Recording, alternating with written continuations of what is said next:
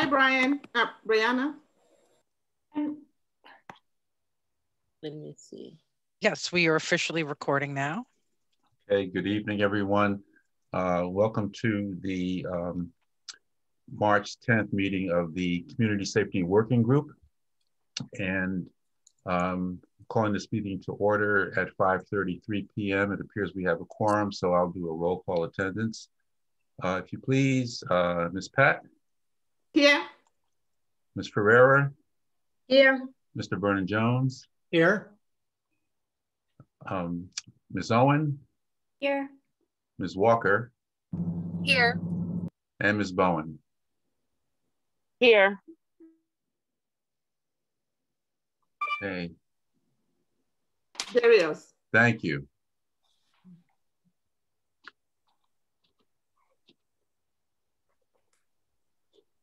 Have some others joining in at this moment.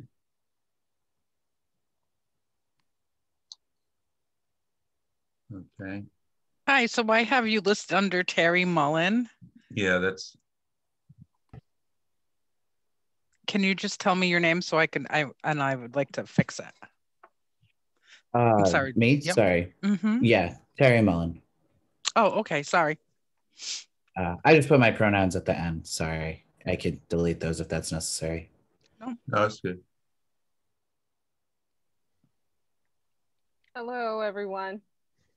Hi, Dr. Shabazz. Hi, Dr. Shabazz. How are you? I'm good. It's a pleasure to be here. Glad you're here. Hello, Deborah. Glad you're here. Yeah, it feels like just community. So good to be amongst you all. Absolutely. Hi, Absolutely. Terry. Hi there. So we're all in the room now. Thank you all for being here. I want to move us forward. Just a quick review of our agenda today. We're, as usual, we're going to open up to public comment very shortly after we review the February 10th minutes and approve those minutes. We'll go into public review, public comment, I'm sorry. And then I think in the interest of the group, I'd like to ask our group if we could dispense with our members report, given the amount of work we have to do this evening. And if there is something that you maybe want to share at some point, probably incorporated in your comments during the course of our work this evening. When we get to our action discussion items, we're going to be, I'm going to have a discussion with our consultants about the work coming up. And we're going to be setting priorities for the next steps on what has to happen with our group. And then as usual, we'll do upcoming events and set our next meeting date as usual. And at the end, if there are any topics that have not come before the chair in a timely manner, we'll raise those at that point. And then we'll move to adjourn. So given that, Ms. Moisten, I don't think you need to do this, but what I'd like to do is we've asked folks to read the minutes beforehand. We're not going to go through them on screen. And I'd like to welcome any comments or corrections or edits to the minutes of the February 10th meeting. And I'd like to just open that up to the group, please.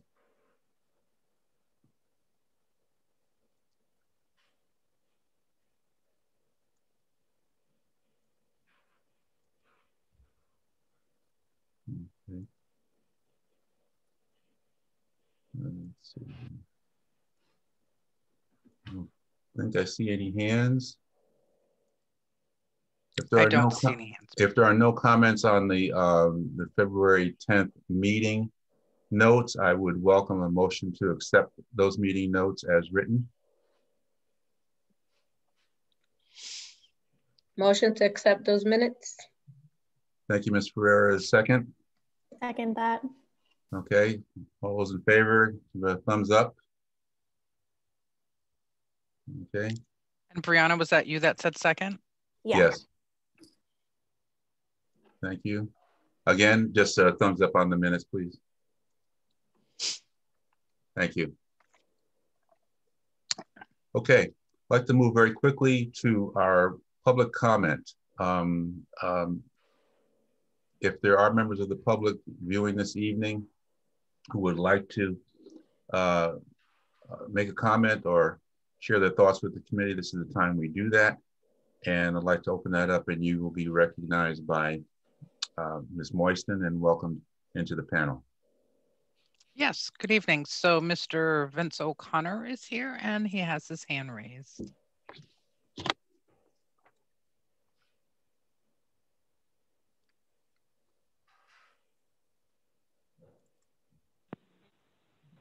Okay. Hi, Mr. O'Connor. Yeah. Yes. Good evening. This is an appropriate time to make a comment? Absolutely. Okay. So again, since I don't have television, most of what I learn about the world is from National Public Radio and associated things. And I did hear a program about the STAR program in Denver, and I found it disturbing that less than what appeared to be less than 5% of the calls were being referred by the police department to non-armed employees of the city of Denver, and I think that that will lead to serious problems. So I would really like to encourage the task force, the working group, to really take into consideration the idea that they recommend to the city council that that certain activities certain calls be referred to a non-armed group and others be referred to the police, and that because I think the issue of the mistrust of communities about what will happen if you call the police can only be addressed if people know in advance that if you call somebody about a mental health issue, you will not see an armed police officer. You will see somebody else. And that can only be guaranteed if there is an entirely new department headed by a civilian, which includes a police department, but also includes a group of individuals whose job it is to nonviolently resolve things. So that,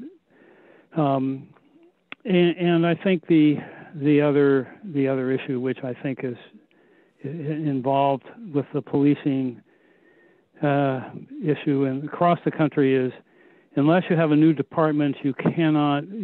When you have an entirely new department and the police department is laid down, you then get rid of all the agreements, the contracts and so forth, and you start anew with new people who have to apply for their jobs again. And as such, you then get to choose how to evaluate people, how to train them, and in fact, what disciplinary matters are going to be imposed for people who put their hands on their guns when they're talking to civilians, who draw their weapons on individuals, who file false police reports, all of which have proved incredibly difficult in other police departments to get rid of. And the way to get rid of the existing disciplinary code is to have an entirely new department with personnel hired under new conditions, and say that this is how it's going to be. We're not going to allow the Wild West to continue anymore. So thank you very much, and I'll be happy to hear how the meeting goes.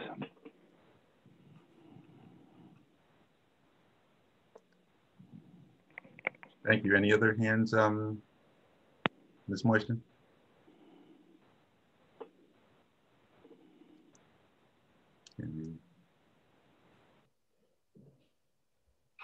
Couldn't hear you, Ms. Moisten, if you had a...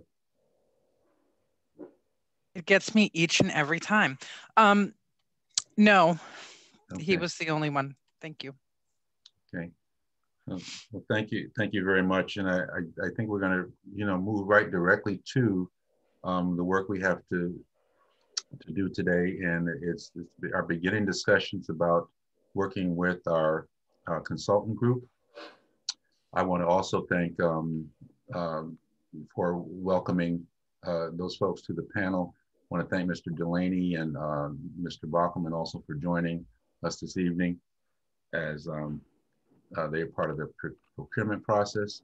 I want to welcome, Dr. Shabazz, Dr. Johnson Anderson, Mr. Terry Mullen, and let's see, are we missing anybody here? I think that's it. And also our Dr. Katie Ladowski. yeah, oh yeah, she just fell off the screen and came back. Hi, Dr. K. I did see you finally. Welcome to all of you. And let me just start by asking, well, first in a couple of things for the public who may be watching right now. We have been in this process, this bid process for a while.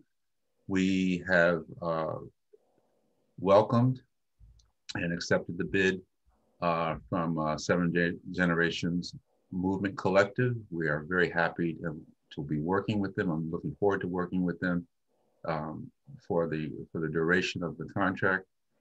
We are in the process of getting that contract signed and up and running. And, Mr. Delaney, I'm sure Mr. Bachman can fill us in on that, as well as members of the collective. And we're eager to begin. And we have a very tight timeline. So we're going to be discussing our priorities and looking at what we can do to move this process forward. Before I go any further with that, I want to see first, before I welcome and introduce the folks from the collective, if members of our committee have any opening statements they want to say as well.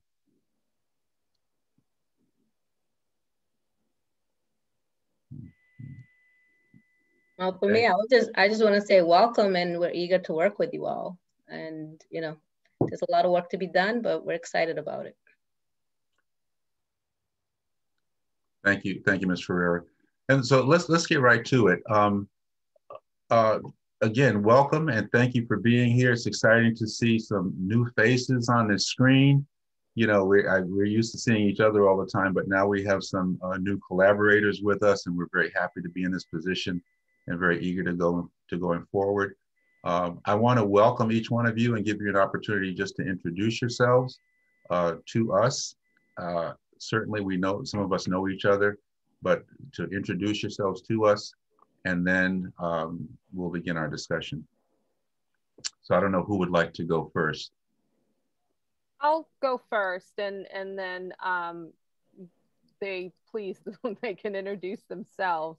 I just want to say, the work we have before us, we came together in part to do this type of work on behalf of communities writ large that have, want to see this as something that is ethical and socially just, but done in a way that includes the community voices.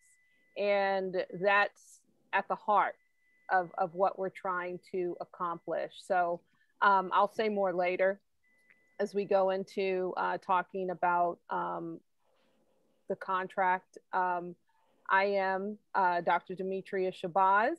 And as I said, I'm so glad that you all have volunteered your time to be on the Community Safety Working Group. I know, as somebody who lives in this community, someone who has participated in the town in various capacities, what dedication it entails and time, right? That it entails. So thank you all for your service. My background, by way of introduction, is someone who has a background in social behavioral research and work.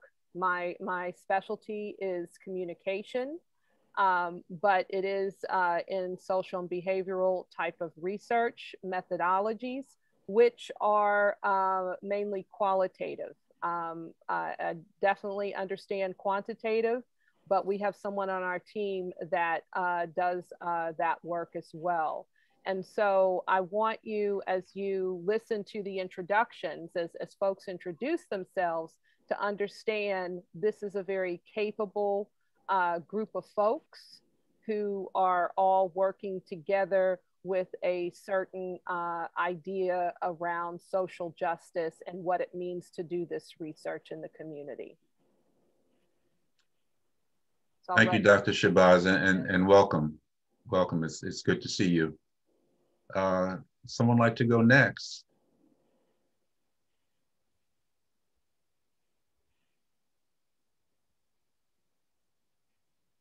Dr. Sanji. I was gonna say, go ahead, Katie. Yeah, don't let me start calling on you now. Okay, okay. No, I don't have to we'll do it. So yeah. My name is Sanji Johnson Anderson, as you can see. And you know, I like to introduce myself as an old teacher. But my research interests really sit at the intersection of Black feminist epistemology, critical race theory, and performance ethnography. And my work focuses on the experience of students and families who are primarily on students and families that are marginalized in public spaces. And I have a ton of experience working with community groups, doing grassroots community work, doing performance work. And of course, as an educator, I value that, and it is what I think defines me beyond all else. And I believe that when you are a teacher, you are a leader. When you are a teacher, you're good at everything because you have to be. I'm really excited about making a contribution to this work, that we will value this work and that the work will accomplish what we set out for it to accomplish, inclusive of the voices, especially the voices of our community members that we most often do not hear from. So I will be giving it my best effort, and I am a team player. I'm very nice, as you can see, and easy to work with. And I really do look forward to getting to know all of us and to working together to make something worthwhile happen in our community. So thank you for welcoming me, and I look forward to it. Thank you. We all welcome you as well, Dr. Johnson Anderson, and happy you're here. Good to see you again. Someone would like to go next? Happy to go. Thank you all. I can't wait to support this work, first off and foremost. And I was watching the 11 o'clock news last night, and you know, there was a clip about Watertown, Mass, of course, you know, doing very similar work. And I imagined any of your faces could have been those people speaking to their initiatives. So thank you for taking up this work and for committing to it. You know, to be part of it is really an honor, and to bring our expertise to it is exciting. So thank you. I come from a background in education, both as a educator myself in 7th through 12th grade, as a teacher educator in both local and international settings. And, you know, my research work is based also in qualitative, although sometimes mixed methods research. And I'm very excited about the fact that we will be drawing on participatory action research. This is an approach that does prioritize and positions community members as the experts of their own environment and of their own situations.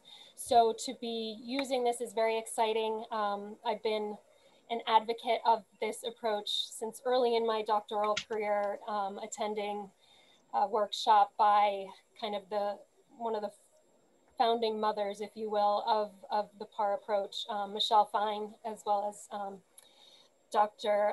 Maria Torres as well. So to be, starting then and probably over a decade ago at the City University of New York, and now to see it being used in our own town is phenomenal. So we have a lot of work to do, and I'm eager, like all of you, to get started. So thank you for this collaboration.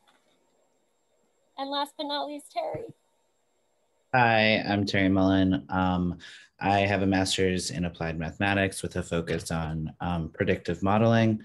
A lot of the work that I've done has been to show and to explain how statistics is not the silver bullet people want it to be, and how we really need to, what the cons are of trying to use a purely quantitative approach, and why we need researchers like Dr. Lazowski and Dr. Demetria Shabazz and Dr. Johnson Anderson, as well as researchers like myself, to be in collaboration with each other. So I've done some work. I'm a programmer. I've done some work for Defund 413. So if you've seen my name, that's probably where. And yeah, that's me. Thank you also for all of your work. This committee is by far my favorite. I love watching y'all work. You are so amazing. We're our favorites too. We're a little prejudiced in that way, but you know how bias is. So as you can see, we have just an amazing group. We, of course, will talk more about the details. We'll be contracting out with community ambassadors, that type of thing. But this is our core group for particularly this project. And,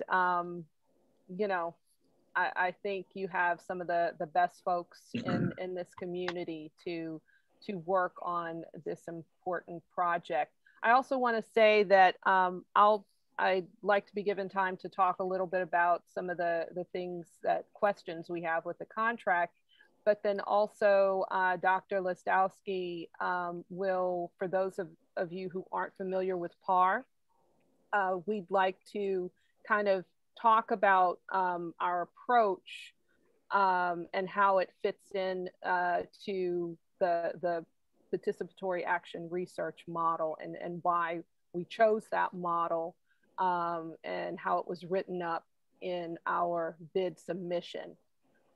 So that's what I've laid out for us, I guess, for this evening. So perhaps we should go right to the the concrete pieces of this around the contractual issue. The contract is our beginning, and it's laid out to define the parameters and scope of the work. And so Mr. Delaney, you are here, Mr. Bockelman, and I know at least I've been communicating around the status of where we are with that. And what our next steps are, and then I think we can move right to some conversation, with the group directly, if that works for the rest of the working group. So perhaps you can, give us an update or any specifics we need to know as a community safety working group. Sure. So, we received the contract on March 2nd, and we read it as a team. Also that day sent it to our attorney to look over. And looking at how we responded to the 3 original bids, part A, B, and C. We looked at what we stated as the scope and within the timeline of the contract. And we saw, a number of differences which came up in how now part A, part B is configured.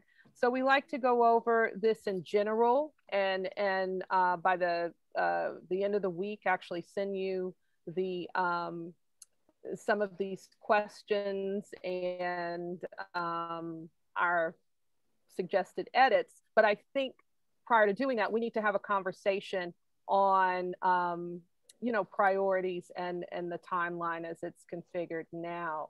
So again, we bid on this to bring our expertise of the team to bear on what we see as a serious matter regarding community safety and policing, and really in pursuit of social justice and equity within our community.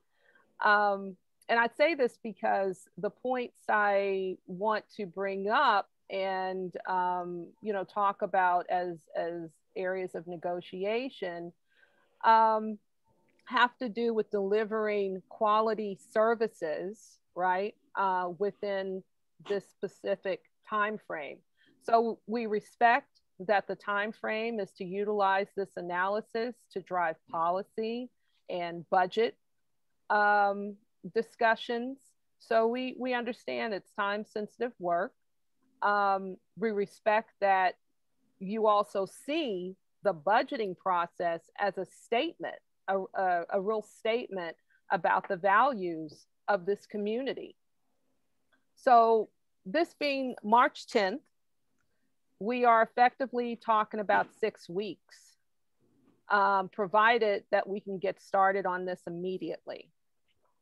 So brings up the first point of concern that in order to put people together, particularly to recruit, train the contractual community ambassadors as they're defined, and get started on this work, and leading to the preliminary report, we want to streamline the pay schedule and really look at it within thirds, because we're going to have to pay our contractual folk to, you know, to train. You know, we don't want them to spend their time and not compensate them in some way. And so we'll need 1/3 almost immediately to get this work started. And also, you know, when we talk about to formulate the necessary focus groups, the research, the work, which becomes a part of our analysis to turn in a report, we see it as within the next 3 weeks, another third. And then the final report, we could receive the final third, okay? So, and you know, perhaps particularly with the Part B, some of that report might even happen before the timelines that you all have set up. But that brings up another issue. And again, these are generalities, and I'll put it in a document, a written document to forward to you all. But those dates are also not streamlined, meaning they're not consistent. So just like with the pay schedule, Part A and B have differences, the timelines for Part A and B are different. And since we are contracted to do both of those, and we are one entity, it would be great to have all of that consistent. Okay, so, you know, the pay schedule consistent and the timeline consistent. It would just be a lot clearer. And so at this juncture, that brings up this point, and something for you all to consider as a group, that I think we could help as researchers, help you all prioritize in terms of what's the research that's really important and pertinent to creating a report that will be useful, right, in shaping budgetary concerns. All right, so the research and data collection There's a lot that you all have laid out within part A and B, and even more so because it looks like some of the stuff is repeated from part C and put some dispersed within part A and B. And so it becomes even larger, right? And I think with the time that we have, it would be important if we could have a conversation, either all as a group or with one of us and your committee, to begin to be real specific in terms of priorities. D, we see you all doing, you know, these 5 or 6 main things, because this is what's going to drive the data that will be needed to write the report. And I think we could figure that out now that you have, and again, it doesn't mean that you all did a great job and are doing a great job, but now you have at your disposal for researchers, right? That can, that have experience doing community engaged work, doing participatory action research work out within communities, that we could perhaps help to shape what are the prioritized items that need to be done now, as opposed to something that could be done later, either, you know, contract it with us or contract it, you know, with someone else, however you want to do it. But right now, within this timeline, these are the priorities, okay? So, and again, that would assist in shaping that report, because we would be able to focus on those things, get those things done, get the report into you in a draft mode, have you look at it, and then have that final report and the presentation, okay? So that's one thing. And then as far as like some specifics, our group, you know, we were awarded the 2 contracts, part A and B. We'd like the, you know, the payment schedule streamlined. We like some of the dates streamlined, so we could begin this work to hire the community ambassadors. There's items such as some language, such as on page 3 of the contract, where it reads, and this is just in general, I just want to give you an example, because again, we're going to be more specific in writing. It reads, if requested by the CSWG. I think as we lay out priorities, it would be really important that, yes, we can make way for contingencies, right? But it would be more important to be real specific. This is what we want you to do, and to stick to that, as opposed to, oh, we just thought of something else. And again, that doesn't mean you will, but it reads like that within the contract. We just thought of something else, and we want you to do this now within this timeline, okay? Because time, of course, is of the essence. And it seems that having this report is a major part of it, and getting those experiences from the community, putting that into both qualitative data and quantitative data, that's going to take time. And it's not necessarily, I mean, the writing takes time, the analysis takes time, but what takes time is recruiting those folks, going out into the community, because you have to build that trust, doing that research, and then bringing it back in order to have that analysis take place. So I just want us to think about that. Katie's going to talk a little bit about that in terms of PAR, of course. And then lastly, who do we speak to regarding items that may come up, eventualities that might occur during the process of the research?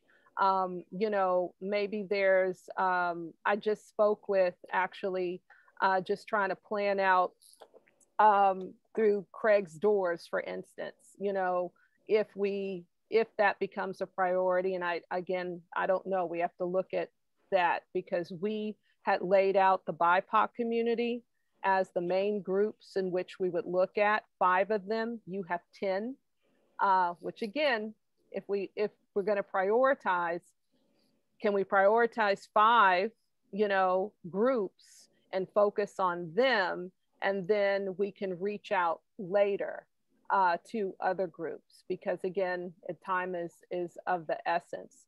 But there might be contingencies in terms of, we had planned to within our proposal provide gift cards from restaurants. It would support businesses within the town, that type of thing, as incentives for participants. Well, just in talking, having that conversation with Kevin Noonan, he suggested, well, not necessarily restaurants, but a gift card to CVS or Target, would be more useful to our folks if that's a possibility. So things like that might be a contingency. I don't know, but we would want to know who to contact for those types of things.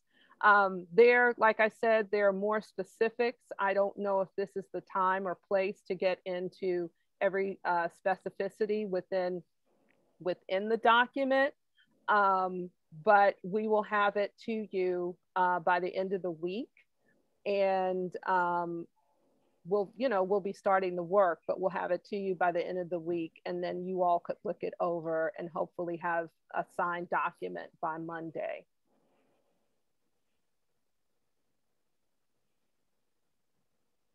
Any questions? Thank you, or Dr. comments? Shabazz. Okay. Yeah, I'm sorry, that was me on mute. I'm sorry. Thank you. That's really helpful to hear. Let me just go back to the top of what you said, and even all of you in your communication, in your introduction, about wanting to put the community up front as experts in this, and getting the kind of feedback that's going to help inform our recommendations as a community safety working group to the town.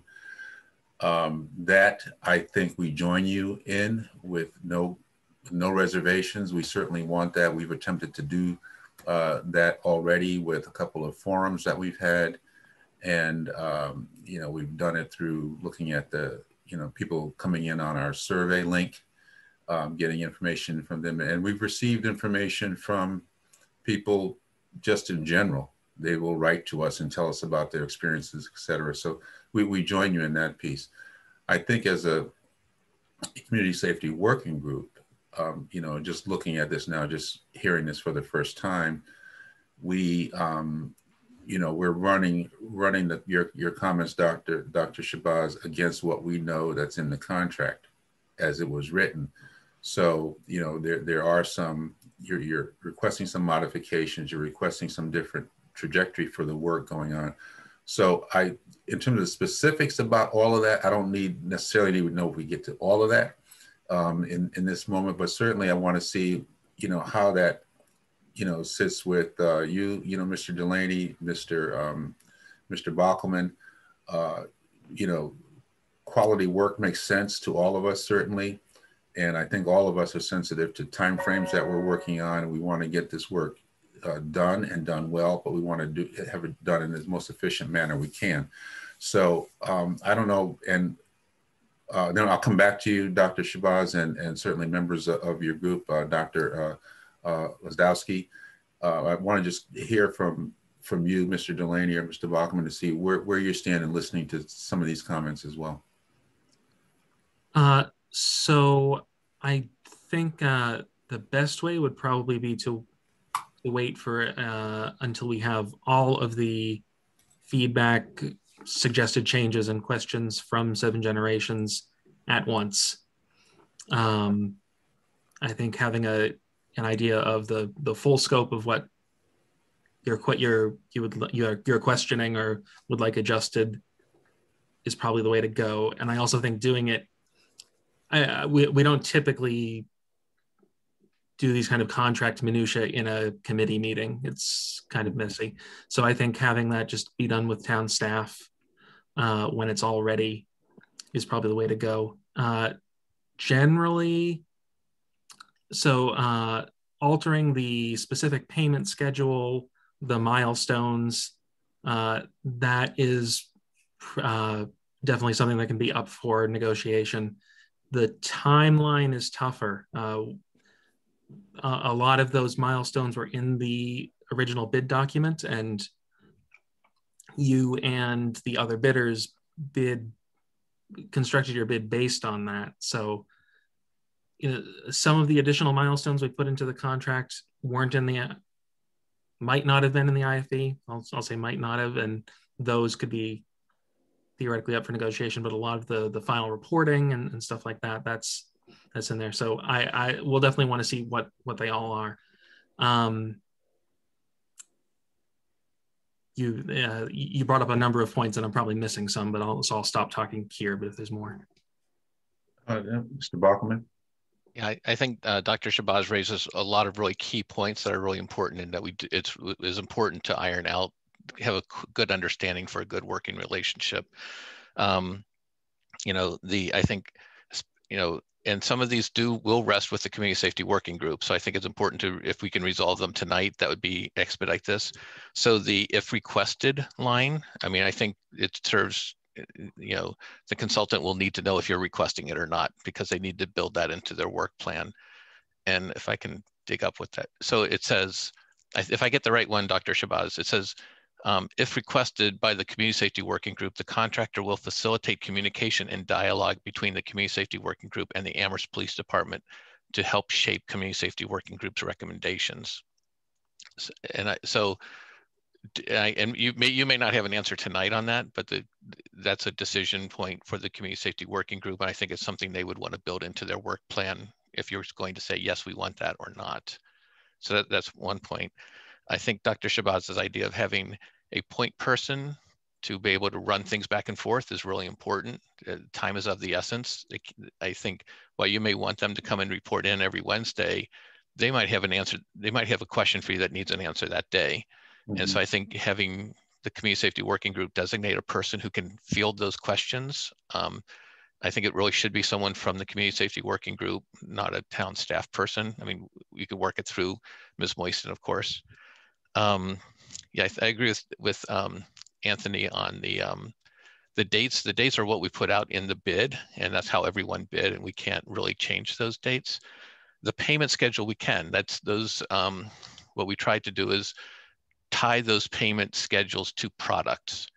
I understand the sensitivity about getting money. We can't pay in advance, so the town's not permitted to pay someone in advance of the work performed.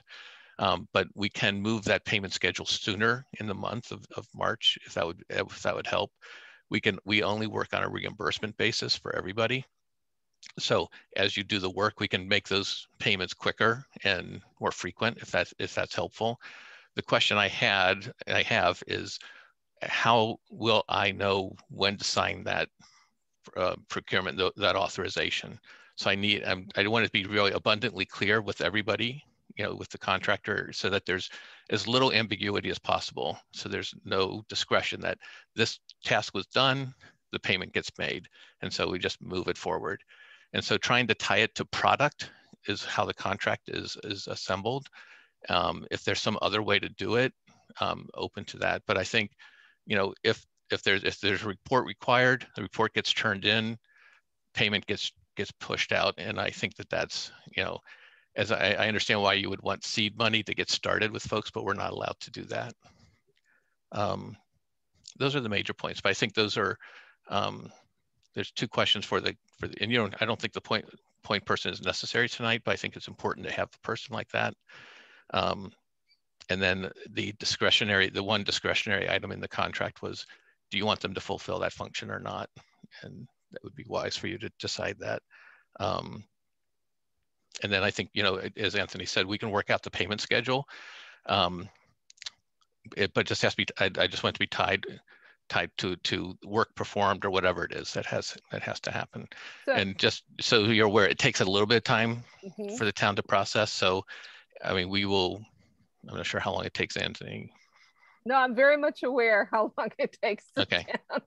So, no, and I appreciate that, Mr. Bockelman.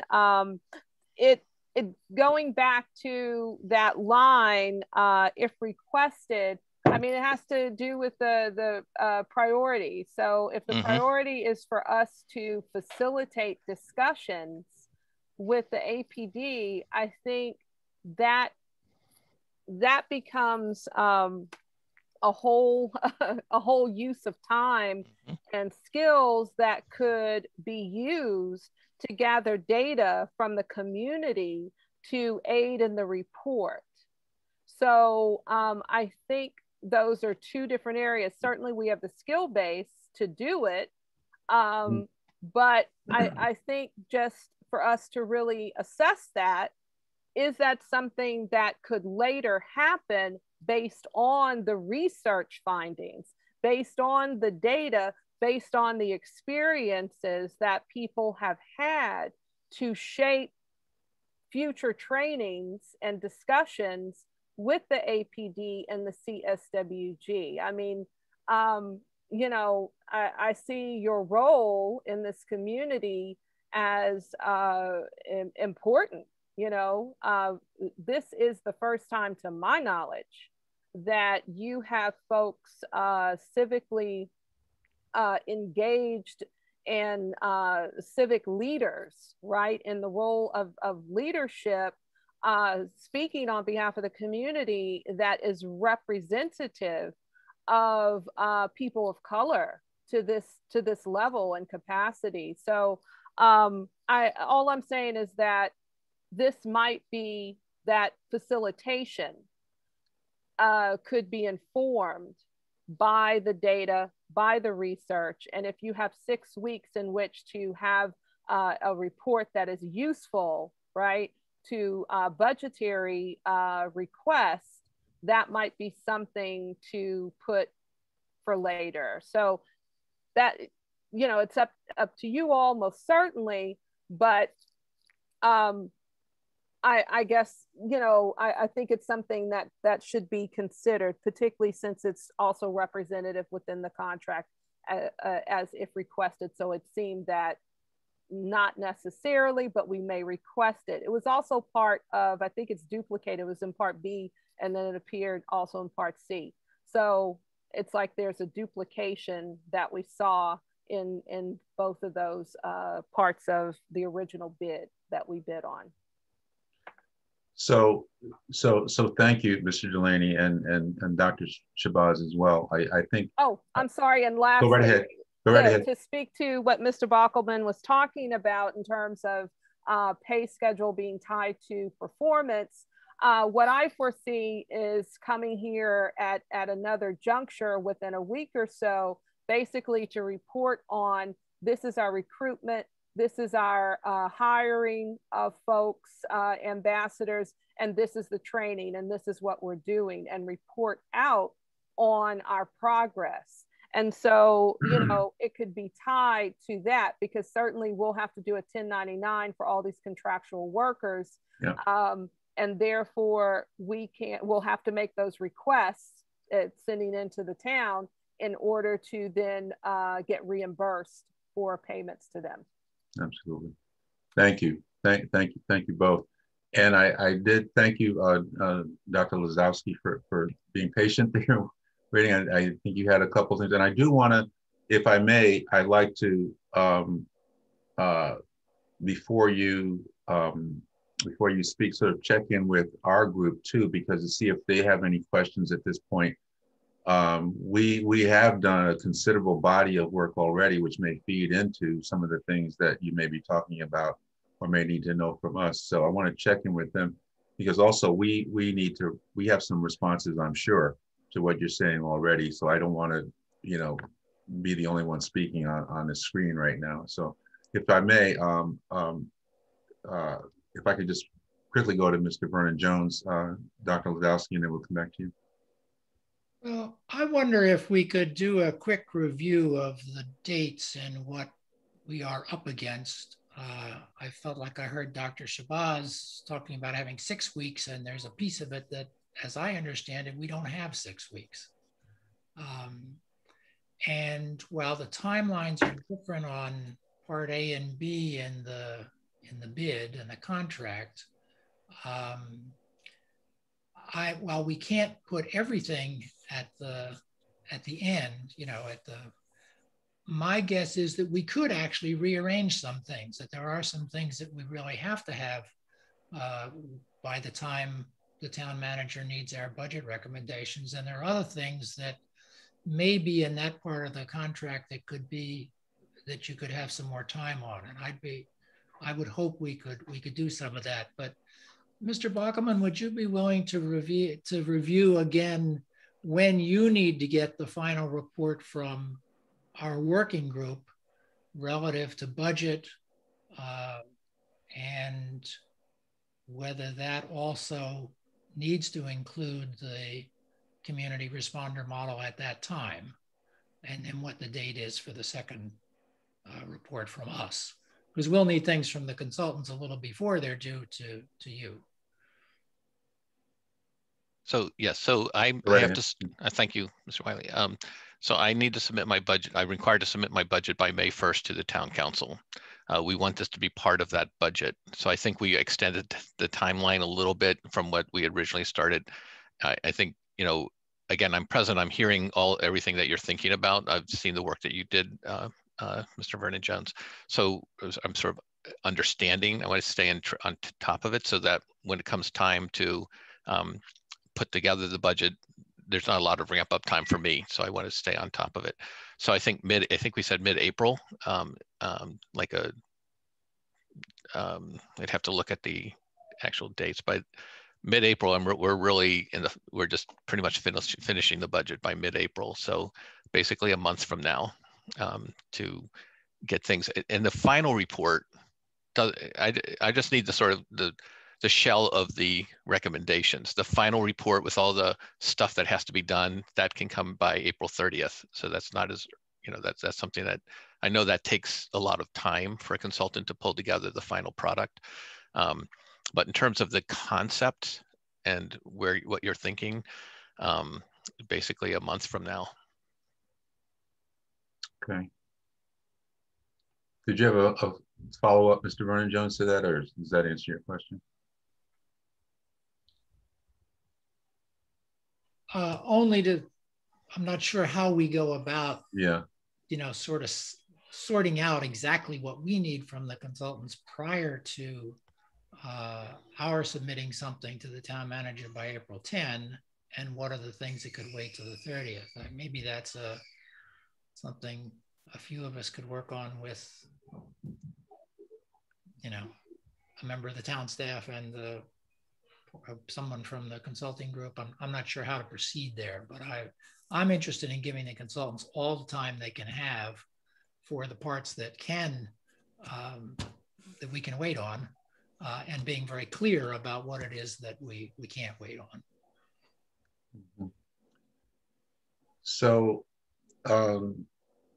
Ms. Ferreira, I did say I was going to go back to Dr. Gostowski, but if this is related to what we're just talking about? Yeah, okay. I mean, I think. Yeah, go ahead, then I'm still going straight to you, Dr. Yeah, because I thought you also said you wanted like us to kind of chime in and. Yeah, I wanted to. Yeah, because there's been a lot of conversation going back and forth, so I want to make sure that, you know, when things are fresh on my mind too, it comes out. It kind of goes along with what Mr. Vernon Jones has been talking about, because I know we had met last week and had discussed, you know, a variety of different things. And from what I recall is that, yes, we need to make sure, and that's in there in terms of the timeline, right? That we need to have that final plan by April 2nd, because we do need to give something to Mr. Bockelman by April 9th. That was what we had discussed previously.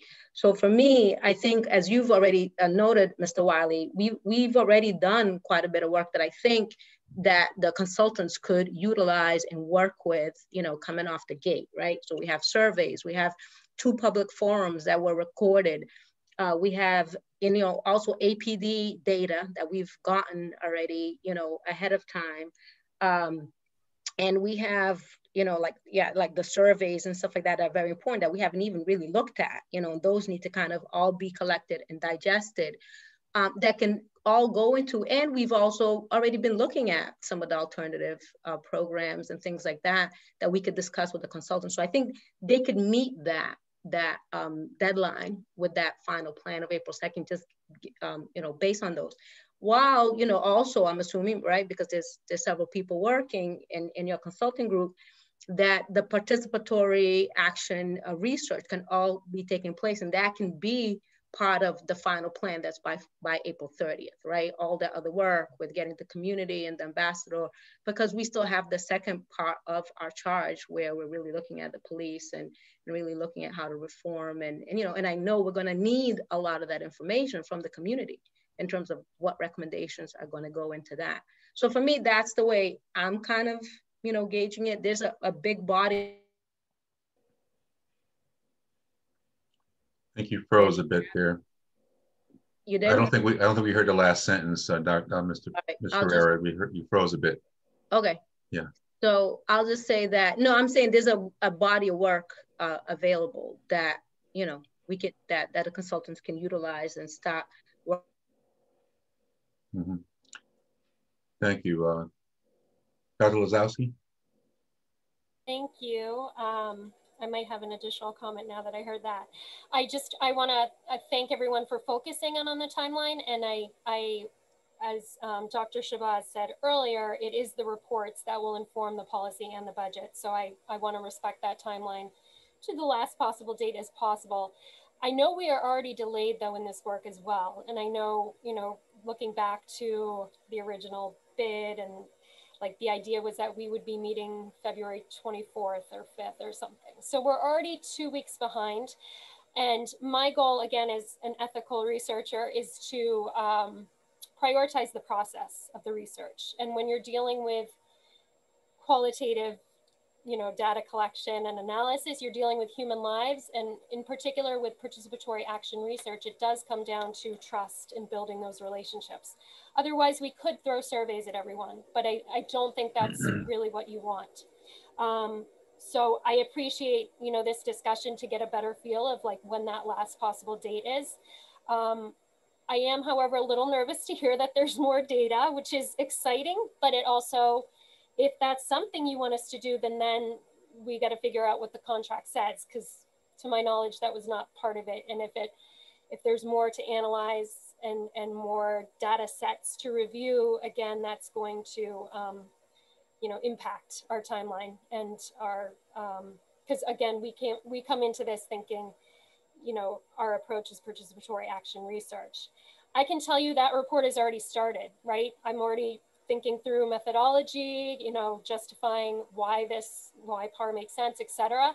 It's really the work with our participants that creates the findings, which will then inform, the recommendations. And that portion, unfortunately, can't be rushed. But we will start our recruitment and training, although I hate that term because professor once told me we train cats and dogs, not people.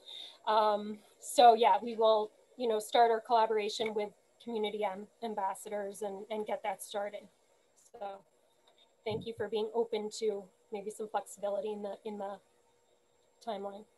Yeah, thank you for that information. I'm going to just open this up now to our entire panel, our group, your consultant group, to see what other comments folks would like to forward at this time. And just real quick about data. Yes, we are aware, at least I know it's not, it's kind of vaguely included, or it's not really specific in the contract that you want us to incorporate the data sets that you've already produced. I think, and we'll have a conversation as a team, how that could be useful for Part B, perhaps, in that you have survey data, you have the 2 forums, and as Mr. Vince O'Connor, you know, offered during public comment, you have public comments that have been recorded over the course of this group meeting. That's all data. That's qualitative data that can be assessed. We'll need all of those recordings. And again, I would ask to produce, because to go through qualitative data like that and produce a report, it takes some time, even though it's there. And this is definitely, you know, within our bailiwick to take that information, take that qualitative data, put it into some type of quantitative, you know, way for it to be digestible and understood and utilized. One of the things in terms of data and policing, we also have some data from Defund and the League, but they weren't totally forthcoming with all of their data. And so I'm sure Terry and I will talk about this, but there is some of the policing data that we weren't able to get access to. So that might be something that we'll have to discuss, particularly if you all believe it to be useful to this process, okay? So there is information out there, most definitely, and we would ask to have access to all of that in order to put in, excuse me, to put into Part B, which also includes, mind you, and just to remind you, because again, it's about prioritizing, offering, researching other communities and programs, and then making suggestions for alternatives. So it's kind of this two-part report. So I just want to be mindful of that's all within the scope to be delivered by April 2nd. Right. I have a couple of comments, but I'm going to defer to the group since I've spoken already a couple of times. Any members of the group have a question or a comment or an offering at this point? I can't see I have to look and see if I can see those hands from people off screen here. Hang on a second. Ms. Walker? I think if it's an option that we should absolutely have people go through the bid and either like revise or prioritize the items. I think that would just be helpful for all of us to be on the same page, and then it would be helpful for us because then we'll have more clear expectations of what exactly it is they're doing. And then also just to be mindful of the timeline, like what absolutely do we need in order to make the report on the 2nd, and have those things also be clear for the consulting group so that they can prioritize their work. Mm-hmm. Thank you, Ms. Walker. And I think this kind of feeds back into what Mr. Delaney said earlier about getting all of this, you know, on the plate at one time, so that we're not piecemealing the input coming in. We all understand what the parameters are. And I believe you said, Dr. Shabazz, that by the end of the week, that could happen, you know, if we do it in the proper way, certainly. Get the questions, answers, and get all those things on the page. I do want to say very quickly that we have been thinking already as a group. We haven't had a full opportunity to discuss, but we have been thinking already about some, you know, preliminary kind of straw poll kind of things we were thinking about in terms of what might be recommendations down the line. And I don't want to go too far into that because we haven't had our full discussion on it, but we've had some discussion, we had some frameworks about trying to say, hey, what do we know already and what's kind of obvious and in our face that we need to think about. So we have some of that going on already. We have been sharing resources, doing some of our own research a bit, sharing, you know, what's going on in different districts and in towns and cities. Just recently shared the park document. There's one park document about community policing, for example. So I think we're not, in terms of all of us reading and gathering stuff, that's a good thing.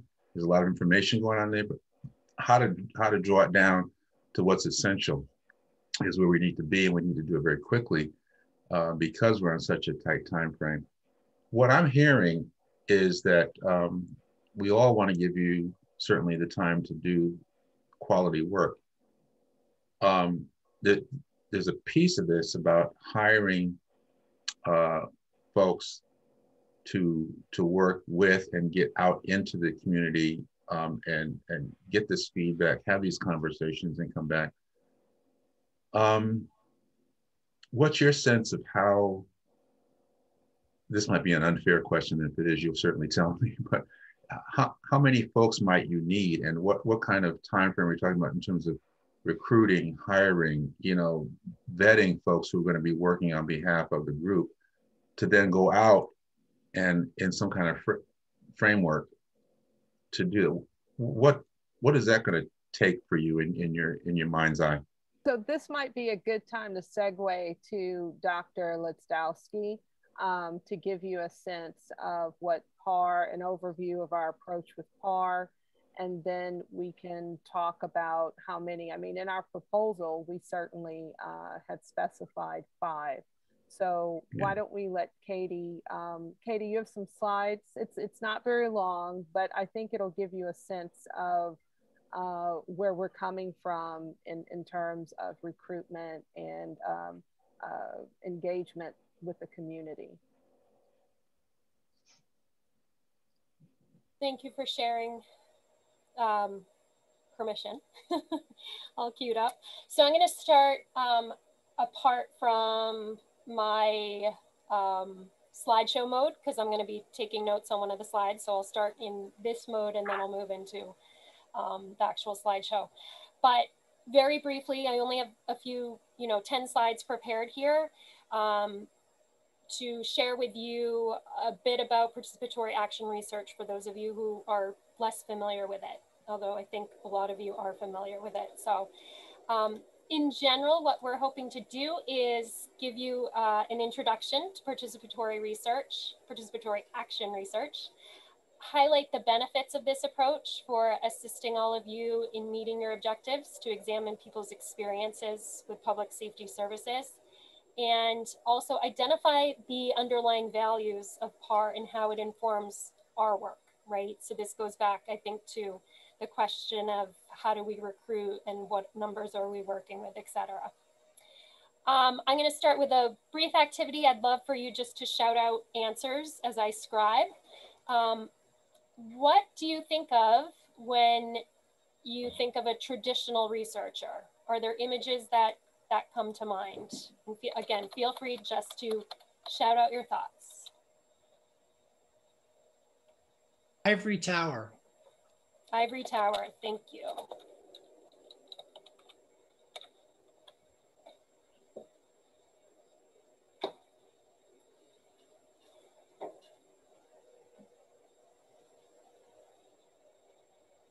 What have you seen? How are researchers depicted in the media or films or textbooks? Yeah, more so like what Mr. Vernon-Jones said, like kind of, just researching in the libraries or doing things and not really engaging with people. Thank you. What else? Keep them coming.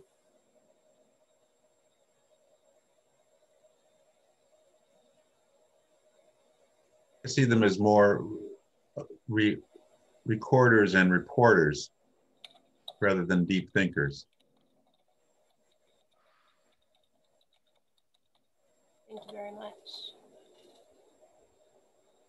Other thoughts? This is a good list, right? And this is an activity that can be done in a setting when you're actually working with, in our case, perhaps the ambassadors, right? Starting off with, what is your image of a researcher? Because this is all about, participatory action research is very much about positionality and positioning community members as the experts. So I'm going to go to my slide. So a lot of times if you were to do a Google search, as I did, a researcher yields the following images, right? A lot of lab coats, computers, again, that kind of sterile environment of an office or a library, a lot of science perhaps, not really working with people per se. So we shift the lens in participatory action research, and here's a few fundamentals. First of all, get rid of the lab coats, right? We don't have to wear anything specific. In PAR, the people with lived experience are viewed as the experts, and they conduct the research. They design the research, they collect the data, they analyze the data. In the case of your inquiry, the working group's inquiry, those who experience community safety services through policing and otherwise firsthand are the experts. And we have focused our lens, as you saw in our proposal, to BIPOC communities, because they are frequently the ones who experience policing. So it is community members who are the experts. They are the ones who know which questions to ask and how to find the appropriate answers. They design, they collaborate to determine the design of the research methods, to collect the data, analyze it, and also present the findings. And it's that action, right, in participatory action research, which is intended to inform policy, and in our case as well, you know, the town budget. So just a little trivia, did you know that PAR is a highly valued approach to inquiry in other town sectors? And my work earlier, number of years ago, in working with the school committee, the regional school committee voted to approve a policy which actually prioritizes the use of participatory action research. And you can find it on their webpage, but it took about a year to get it passed, but it's exciting that the school district also upholds this as a valuable means of data collection. So to see the town using it for this endeavor is very exciting. So just to kind of paint this picture a little bit more clearly, there's thousands of studies that use participatory action research as its approach, you know, from sectors in healthcare, education. I highlight one here from a number of years ago where residents in the South Bronx designed a study to examine the stop and frisk rates, right? Because they were noticing that this is something that's, you know, their policing was beyond perhaps necessary. They found, you know, some data, and then they made a public presentation one evening and, you know, made community members aware of the fact that the stop and frisk rates were much higher, and I don't have the stats, but so much higher than what actually takes place in the neighborhood of New York University, NYU. And they found that when people in the South Bronx were stopped and frisked, there were very little offenses, you know, 90% of resulted in, you know, no issues. Whereas in the other neighborhood of NYU, you know, when people were actually stopped, there were more offenses found. So there, you know, obviously the disproportionate number, but that just shows you how participatory action research can, you know, identify an issue. It's designed by the stakeholders who are, you know, living the issue, so to speak, and it serves to change practice, which is what they did. So how does PAR assist the working group in meeting its objectives? Again, the use of PAR ensures a systematic yet flexible approach to research, and maintaining this balance, which is why I kind of brought up the timeline. It's essential in order to engage, you know, the communities most impacted by policing, because human lives are involved and there's, you know, trust that needs to be built. We're often at the mercy of getting, you know, to a particular point with community members and, you know, in our case, ambassadors, before we can get into the thick of it, if you will. And it went before people are willing to open up and explain their situation. So our next steps are to recruit our ambassadors, BIPOC and BIPOC youth in particular. And we are hoping to do this with the help of maybe using the town hall website for the community working group to essentially create a statement of interest, post that statement of interest, have people complete it, and you know, apply to be ambassadors. I think from that pool, we'll also be able to have additional people who will serve as the ambassadors group members, if you will, right? So our goal is to start with 5, train the ambassadors, and then they will then also work with additional numbers of people to, you know, get even more reach. So yeah, so the goal will be to train them in research design, qualitative data collection methods, again, making them aware of what is even possible, right? I know often we talk about focus groups, interviews or such, but there's a whole range of different methods that can be used for data collection. And then also, ideally, those participants, those ambassadors also take part in the data analysis. You know, it wouldn't make sense for myself as someone with, as a white woman who has one experience with policing to be looking at this data alone, right? So it's incorporating those community participants in the data analysis and dissemination of the findings as well. So I will stop sharing, but happy to take questions. Thank you for your attention.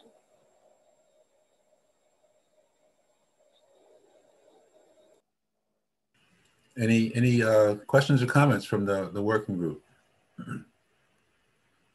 Crash course. Ms. Ferreira.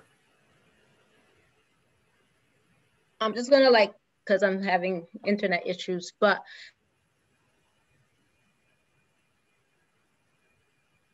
shine some light on, and I think Ms. Moisten, maybe you could kind of talk more about it, is that I guess we already have certain folks that are ambassadors in the community. Ms. Ferreira, I mean, Ms. Moisten. I know, she was fading out, so I didn't know if she was done speaking. So we don't currently have ambassadors. There are individuals that were asked to, in the future, be ambassadors from different locations all over town.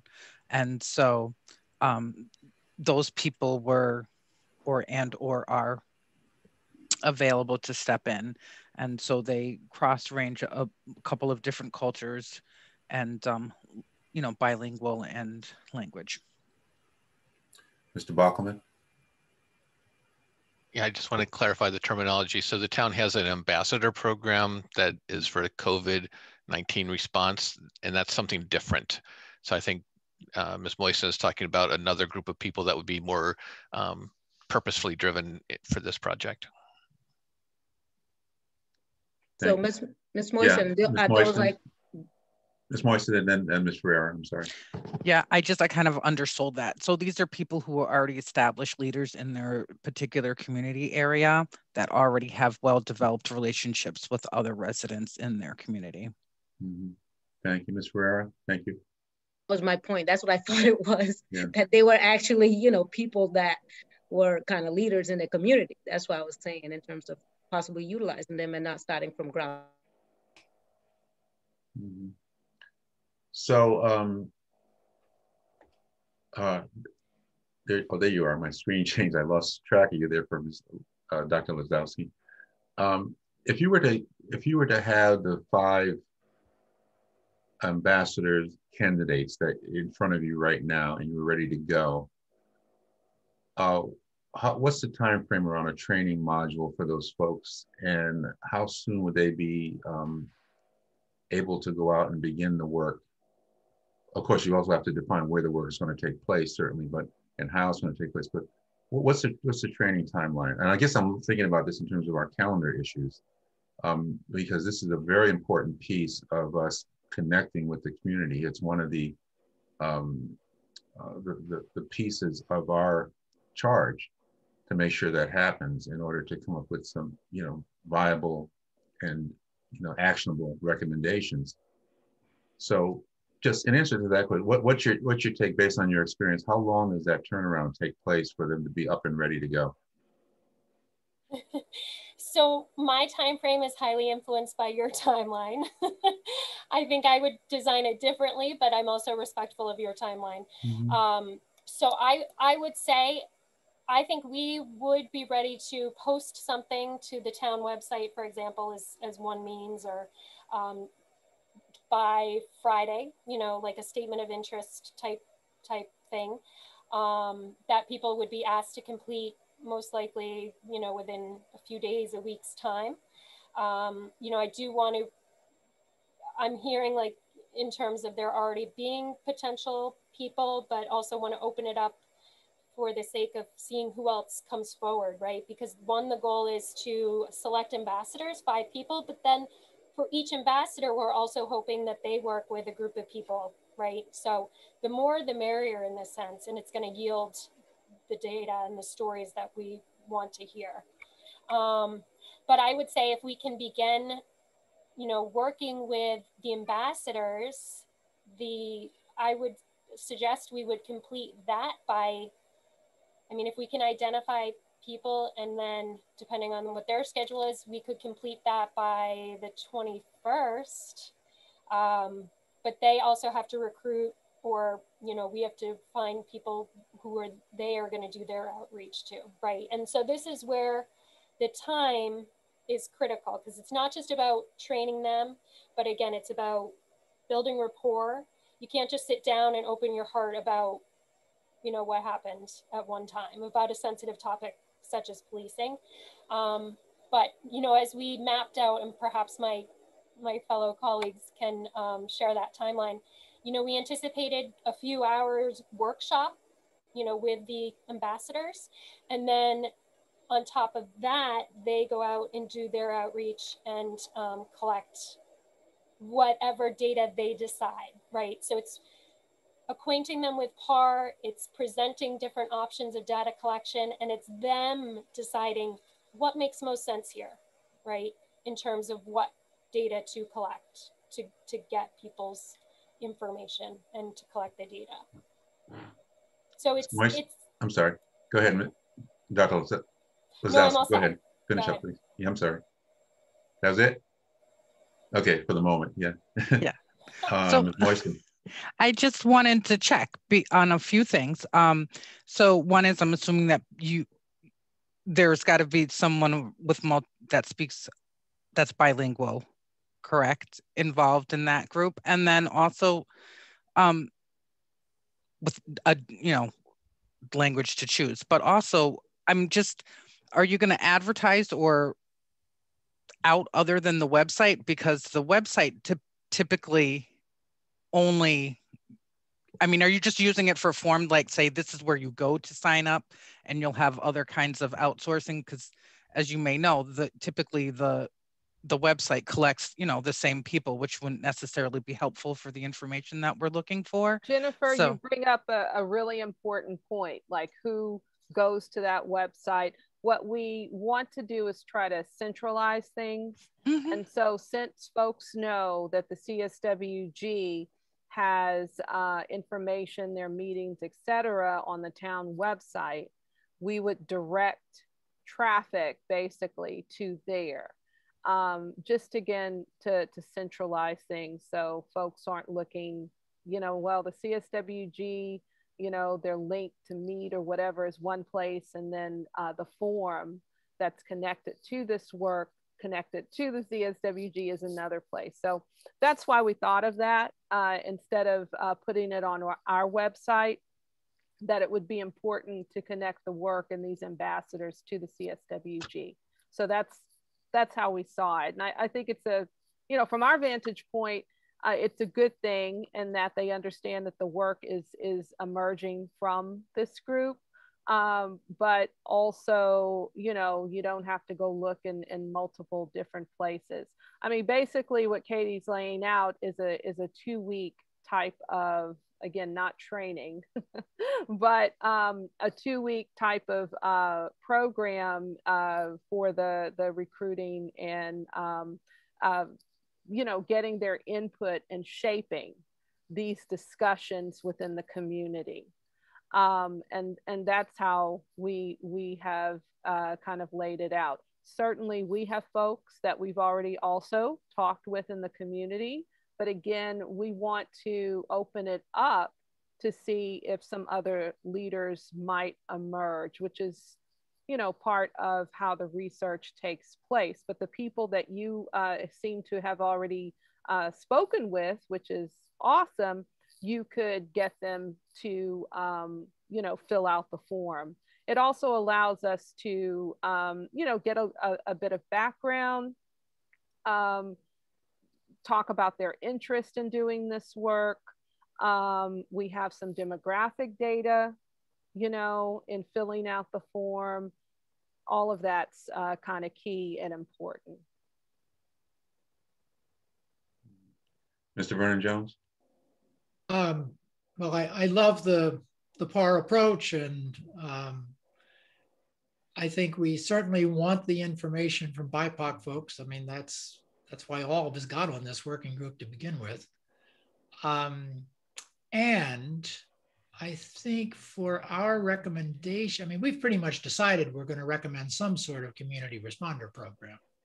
And I think the credibility of our recommendation will be greatly enhanced if we can say we've had some outreach to folks who are homeless, and if possible, some outreach to folks who with mental health issues. I mean, this is what the literature recommends when you set up a community responder program. Talk to the people who have interactions with the police, who now we think we're going to provide an interaction with a different group of responders. So I don't want to take it away from BIPOC at all, but, you know, either within BIPOC or slightly broader, I think it's key that both of those groups be included in the outreach. Mm-hmm. We've talked a lot about this as we were proposing, and just thinking about the feasibility, right? So when I think of houseless population, I think of, oh, you know, we could run focus groups or talk with people, you know, at the various resources in town, you know, Amherst Survival Center or whatnot. And while we be able to, you know, identify folks, I'm almost thinking logistically, like, what would that look like in the age of the pandemic, right? Where we can't just go and sit down at a table and perhaps converse like we would without, and perhaps many of you know, people in the houseless category don't have the technology to do a Zoom meeting. You know, so this requires a lot of thought and strategy. And I think what we decided as a group, and again, I'll ask my colleagues to chime in, but what we decided is, given the time constraint, and again, when we think of population with mental health issues, the needed trust and relationships to be able to dive into something of such a, you know, of such a topic that could put people in a very vulnerable place. It felt like it was too forced for the time frame that we had, and it was outside the nature of our approach, participatory action research. So that's where we did narrow our scope, simply because, again, we hold the process and we hold the people, the ambassadors in this case, you know, we want to honor their and respect, you know, what they bring. So if I could chime in, even within a timeline of February 24th or whenever the original timeline was set up, working with folks and getting a group who might have, you know, mental challenges, that type of thing. And again, establishing trust, right, in order to have those discussions. we really try to lay it out, and each time it came up problematic, particularly in the time of COVID. Like I said, I had a conversation with Kevin Noonan of Craig's Doors, and just in terms of resources and how that might even look for a discussion. And he said in their new facility, which is they're housed in a hotel, they did at one time have like a bank of computers, but once Craig's Doors moved, their staff had to actually co-opt the computers in order to work. So they don't have resources in order to have that conversation virtually. And there's not necessarily a central location for them to gather to have a discussion. So it would have to be very individualized. So, I mean, some of the solutions to that might be to send the survey and have a means in which we could, you know, particularly me, I have, I'm only sharing this because I've been vaccinated because of an arrhythmia issue I have. So I got, you know, on the list with my mom. Benefit of having this issue. At any rate, I certainly would be willing to go and set up a computer and sit with some of these folks and do a survey instrument with them. It's not pure par, you know, it's not ideal because I'm not part of their affinity group, but at least we would be able to get some data. So that would be an extra, you know, and perhaps worthwhile. A survey instrument's not going to give you the same rich qualitative experiences that having a discussion would. And I think we need to keep that in mind. Thank you, Dr. Shabazz. Ms. Moisten. And so I'm assuming that you have dedicated 5 ambassadors for your own particular reason, but I just didn't know, like, if one of those was someone from the homeless population. One of the ambassadors were from, does that not work? No, that's what I'm trying to share with you in Okay, researching that as a possibility. You know, so you have an ambassador, and where do they go to have that discussion? It can't necessarily take place virtually, right? Because people would have to have those resources, or those resources would have to be set up, right, in either their own location where they are, where that would be. I don't know if you're in a shelter. For Craig's Doors, from what I'm understanding, they're in a hotel, so different hotel rooms. So logistically, how would you do it? And that's what I'm proposing, that at least to get some data, right? We don't have an ambassador because how would the ambassador outreach to that community in some comprehensive way, right? Becomes the question. And I'm still discussing it with Kevin Noonan to try to figure out possibilities, but this is a conversation that I've been in with him. And so we talked about possibly setting up a computer to have a survey on the computer where individuals might be able to input information. Again, it's not within the PAR research model, and it doesn't give you that rich contextual experiential information that would be most helpful here. Mm-hmm. Thank you. I'm talking about time frames. I'm looking at our clocks a little after 7. We try to end at 7:30, and I know one of our members certainly has to leave at 7:30 on the dot. So I want to come back a little bit to the point where we talked about having something to us by Friday.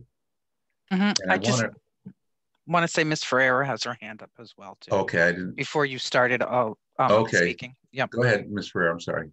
Yeah, well. To see sometimes.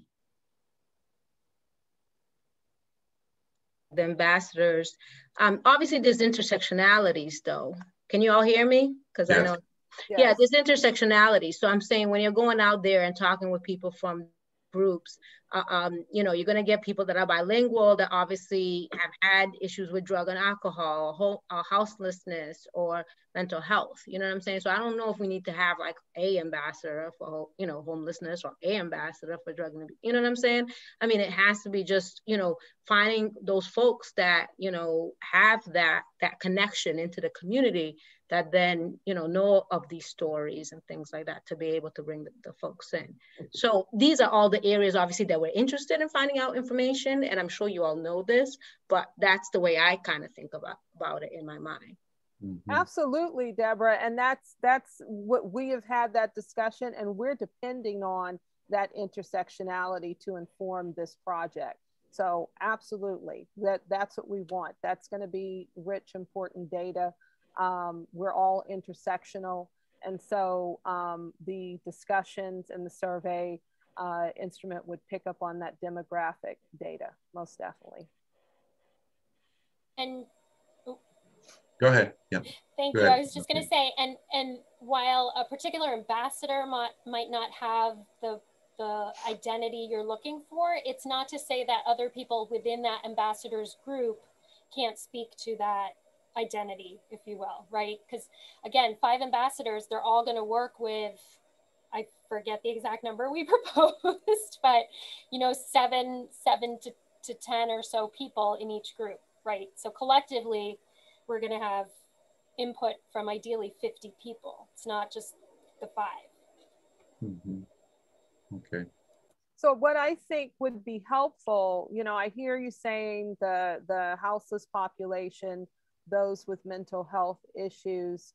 So I am committed to do as much as I can in terms of getting some experiences from the houseless population, working with specifically Craig's Doors, but it might be more survey and anecdotal as opposed to the same type of data we would get from PAR research. So, you know, just to keep that in mind, I think mental health communities are much trickier, you know, and I go back to Deborah's point of the intersectionality. We may indeed find amongst all of these populations, amongst all of these affinity groups, that there's something intersectional in terms of mental health challenges that people bear, and due to those challenges may have experienced,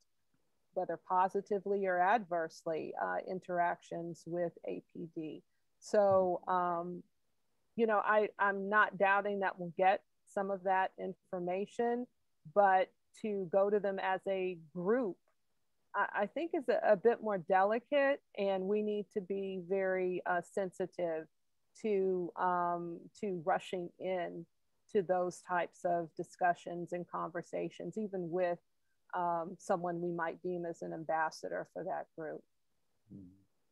I think that, thank you, Dr. Shabazz. Oh, Terry has their hand up, by the way. Who does? Terry Mullen. Oh, hi. Hi. And I just wanted to add, I saw it go up, then it went down. I said, oh, he didn't ask. I just wanted to add also that the public APD data also has some tangential information on APD calls to Craig's Door specifically. That's like a geotag that the APD does have. So we do have some Amherst specific data. Now, again, this is quantitative data. We won't get the richness, but we also have access to that. Mm-hmm. Thank you. Mr. Vernon Jones? Well, we got asked specifically whether we wanted our consultants to facilitate communication between our group and the APDs. That was a questionable thing in there. I would propose that we do not look to you to facilitate communication between the APD and our working group. But we do, it does call for you to analyze data, including data from the APD. And we hope that you will take all the data we've gotten from them. And if necessary or appropriate, go back to them, that you don't have to go through us. You're working for us. You can go back to the APD and ask for more details or anything. And if it's data that they have, and I think the town manager would also support those kinds of requests. But it's up to the group, but I don't see you facilitating our conversation, but I'd like you to have full access to them and whatever data we can get from them for you, and for you to think about what's needed from them. And to that point, too, to Mr. Vernon Jones's point, we, before this conversation, and certainly a couple of weeks ago, at least, we've been, planning to meet with the Chief of Police of Amherst, and that's actually in the works. I know Chief Livingstone is willing and able to meet with us. We just need to put some things together to make that happen, have a conversation with him, because we have asked a number of questions of the police department, and there are some data points that we have already from them. And there's certainly some gaps, some of the things that they are not keeping record of because they don't have the capacity to do so. Some that they're just not collecting it because they're not thinking about collecting it until recently. A lot of new questions are coming up, so a lot of new data points are needed. So, and coming back behind what Mr. Vernon Jones said, we can have that conversation. That's going to generate some additional information on top of what we have. I want to go back to the contract. It does say that you'll be, analyzing, researching, analyzing all the stuff that you do, not that we do necessarily. So perhaps we can, there's some mix there. It specifically said, if I can get it, then, that the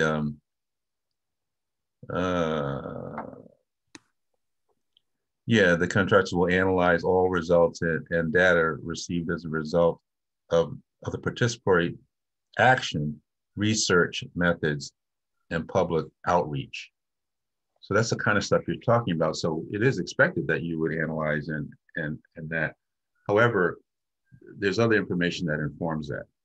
So we're hoping that you'll be able to incorporate that in your work as well. Wait, of course, and again, we're not working in a vacuum, but I think it's important to keep in mind, prioritize what you want us to go out there and do, right? Because this is something that obviously, you need some expertise in, but also those of you who are qualified to do this work, you're doing the work of the CSWG, so you can't do both. So that's what we've been, hired to do. So we're going to go out and do that.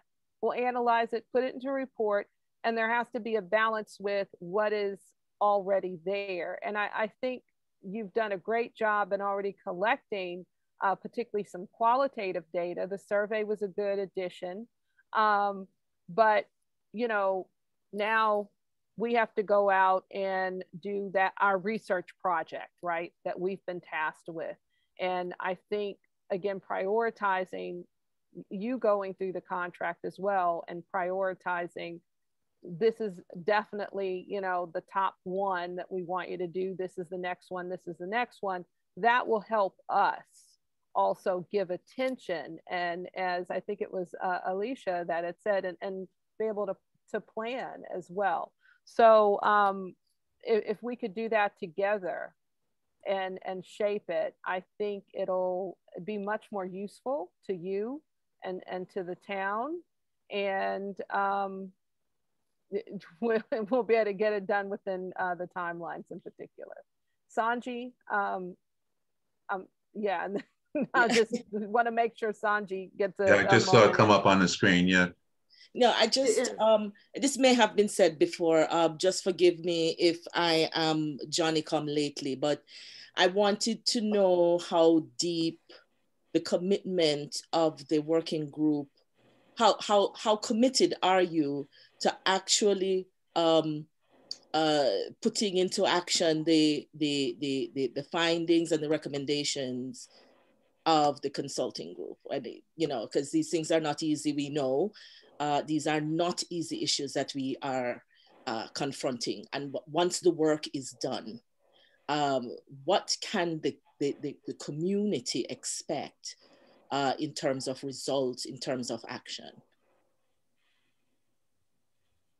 Well, just to begin, I think the group as a whole came into this with a very serious commitment on our part to begin to work in a direction that looks at and makes recommendations about policies and procedures and practices within the Amherst Police Department. We do have a charge, and that it's a very serious one. And what we're charged with is coming up with recommendations, and not just recommendations that are airy and sound kind of nice and whatever, but recommendations that are actionable, that they're doable, and they make sense and respond to this community. You know, we're not necessarily, there's a lot of history around policing that we all know. And, but, you know, for example, we're not Eugene, Oregon, but we are Amherst. And there are some structural issues around policing that we all are aware of that need to be changed in many cases, modified at the least.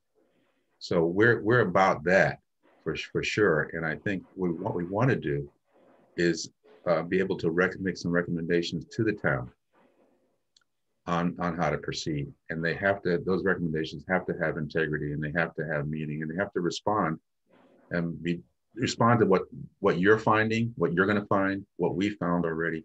But certainly it has to be something that the community is going to say, this is on point. They heard us. We want this. They made the recommendations, and you know, then the town responds. So that's my take. And I don't know if any other working group members want to respond as well, but that's our commitment. Ms. Pat. First of all, I'm not responding to what Dr. Sanjay said. I wanted to wait until almost the end of the meeting. Obviously, time has always been an issue when this group was formed. And, you know, we're restricted by fiscal year. And as I listen to all of you tonight, everybody's making sense. And from my perspective, I would say, you know, to let the town council know, you know, for 7 generations to do their work very well, we should let them do their job very well. And then have the town manager and the town council and say, you know, set aside certain amount of money for this budget year. And then when the group finish their work, then we can allot that money to their findings. Instead of us like having the 7th generation, you know, rush through this project. I'm just feeling that it's not very realistic. We're doing this because the town council wants something for this current fiscal year.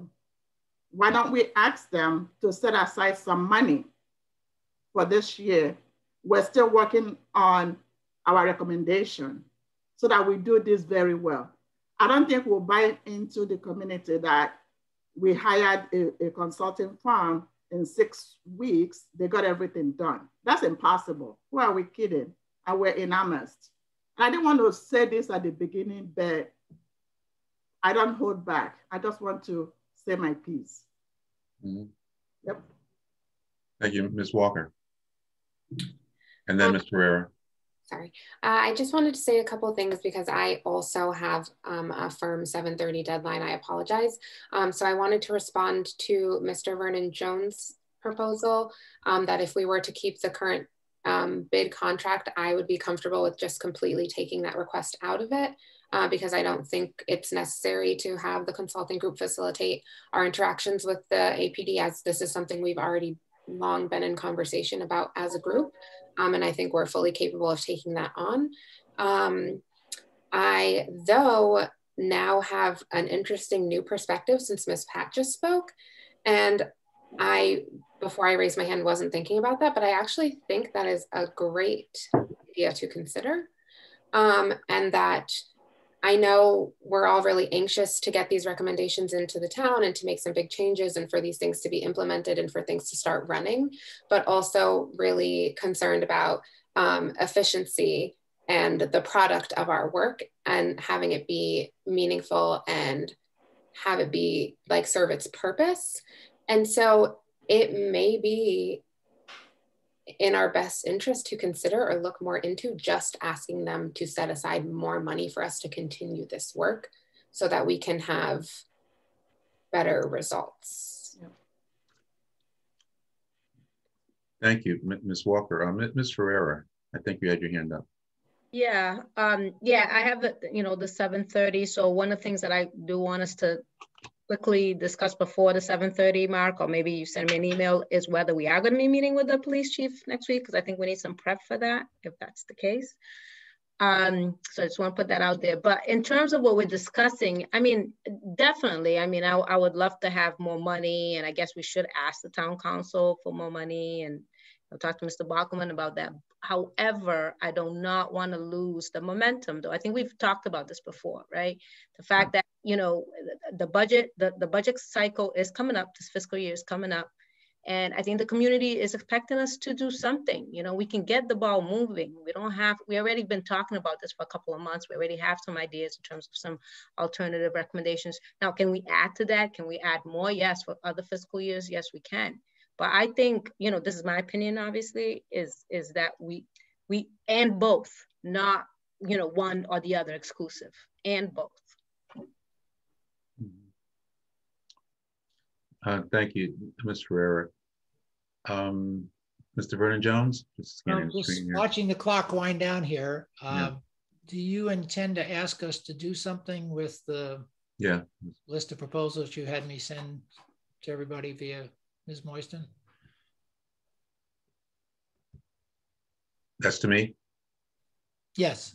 Yes. Well, yeah, I do. I didn't anticipate necessarily that we would be having this full meeting this evening based on how information that was shared, but I'm glad we've had it still.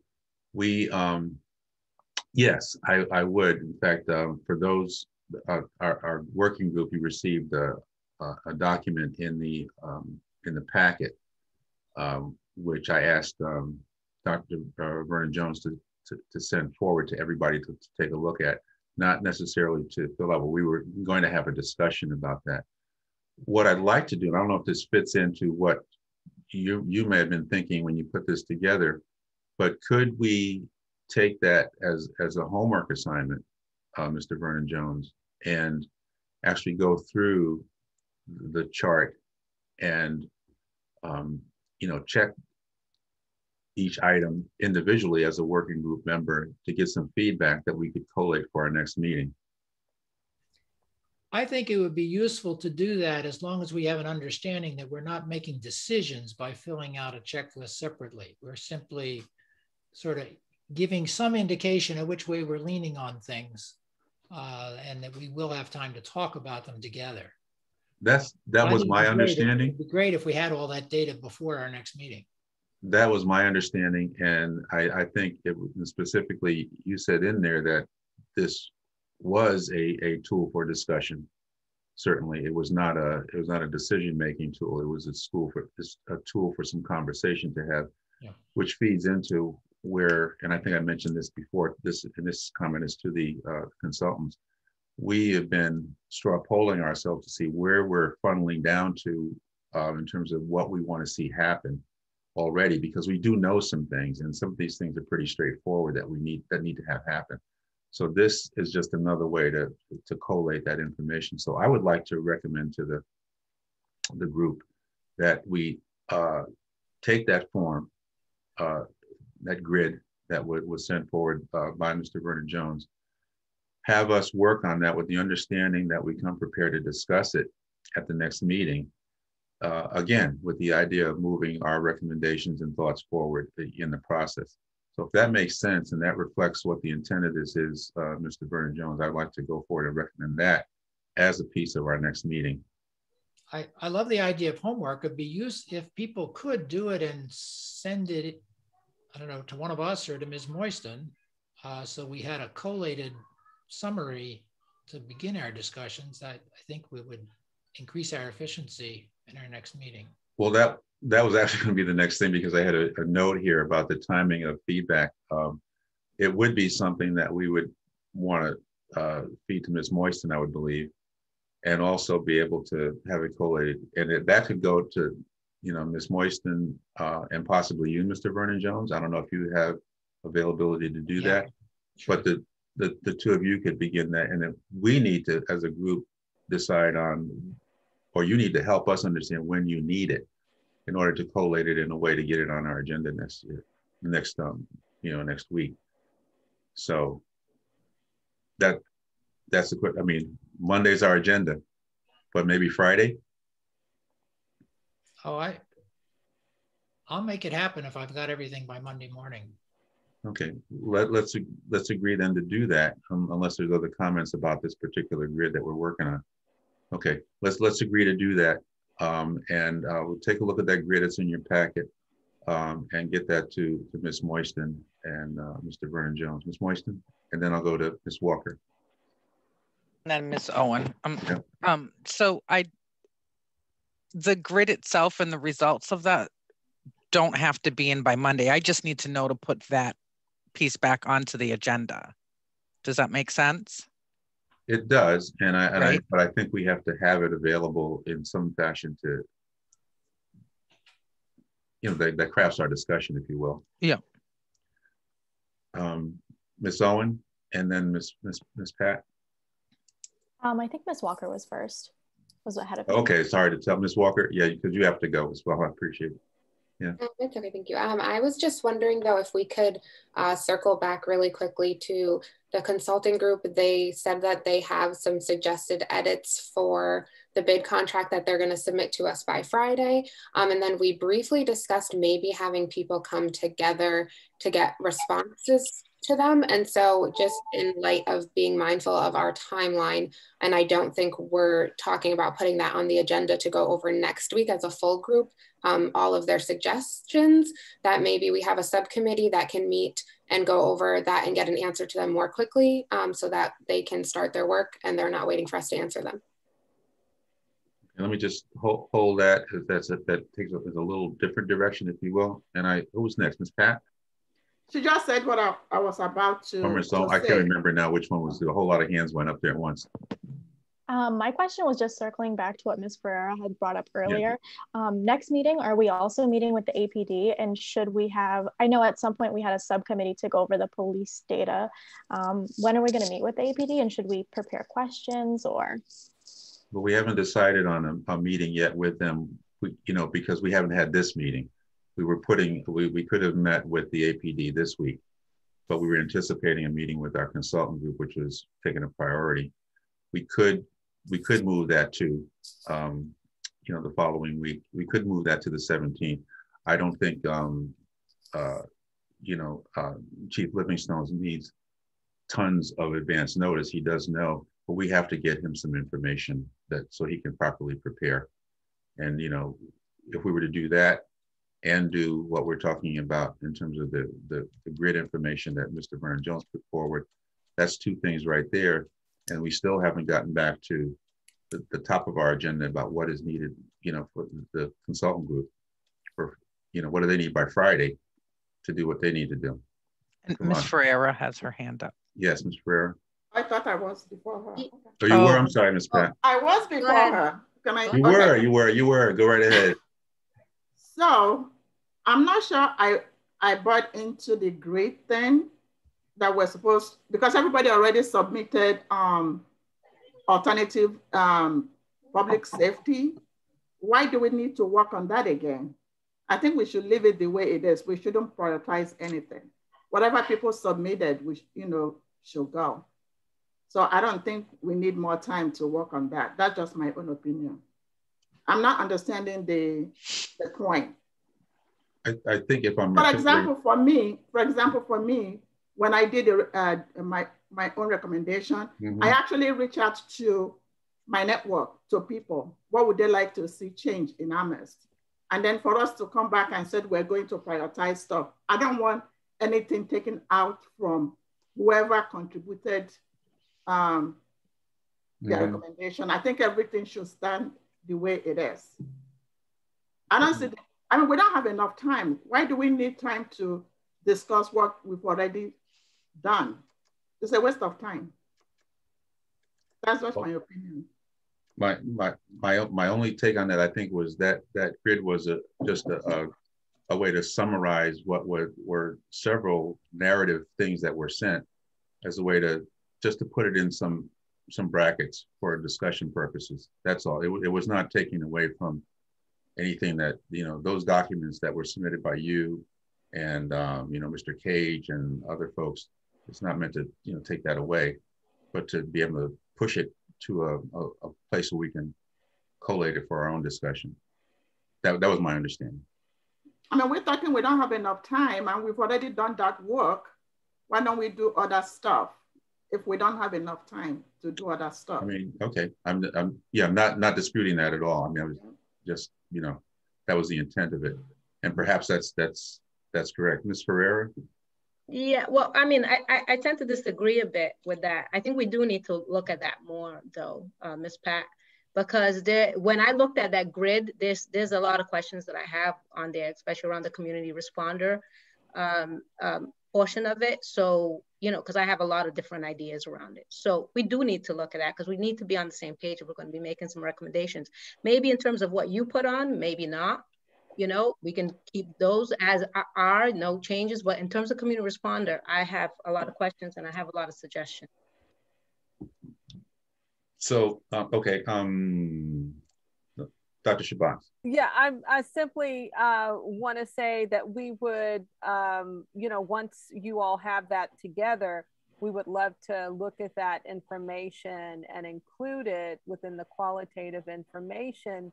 But for right now, if there's no other questions for us, I know a couple of us have also hard deadlines of 7:30.